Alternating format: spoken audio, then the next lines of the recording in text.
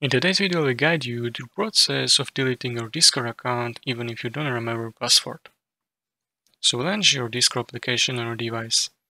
In the bottom left-hand corner, click on your user settings. Under user settings, scroll down and click on logout. Once logout, click on forgot your password option. Open your email box associated with Discord account. Locate email for Discord.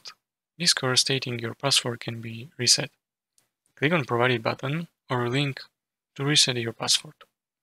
Enter new password for Discord account. Use your new password to log in to desktop version of Discord. Once login, navigate to user settings and choose option to delete your account. Enter your new password when prompted. And that's it. If you found this tutorial helpful, consider subscribing and liking video.